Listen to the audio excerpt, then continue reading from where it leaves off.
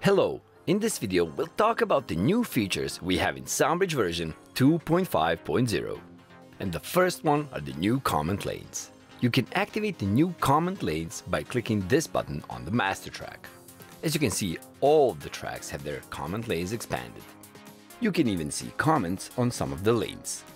If I click that button again, you will see that only the tracks with any existing comments remain visible. To draw a new comment, just use the Draw tool. And selecting and deleting a comment is just as easy as with any other element in the sequencer. If you wanted to edit the comment, you can double-click it and a dialog will open in which you can edit its title and text.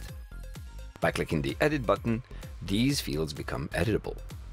Now I can edit the title, I can edit the text of the comment, just like this, and commit the changes by clicking Save.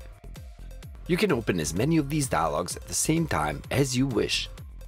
And none of this is actually the best thing about these comments. Each one of them is a fully fledged teleprompter.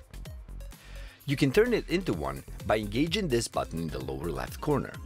If you click it once, it turns red, signifying that it's armed, and it will start auto-scrolling once we engage playback. To make this feature even greater, you can change the size of each of these windows. Along with that, you can change the size of the font. And you can change the speed of the auto-scroll. Now, while it's scrolling, I can still edit any of the text or the title, like that, and I can commit the changes while it's scrolling.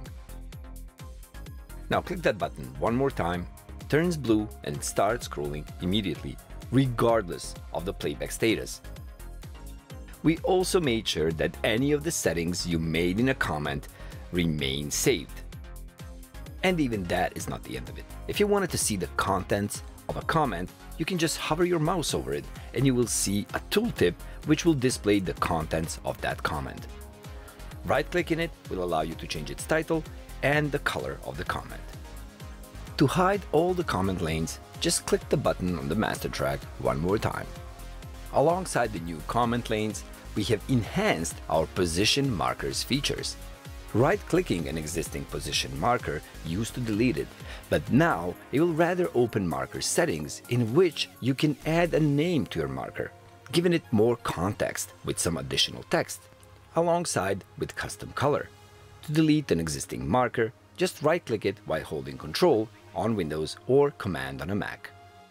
Tempo and time signature blocks had some changes too.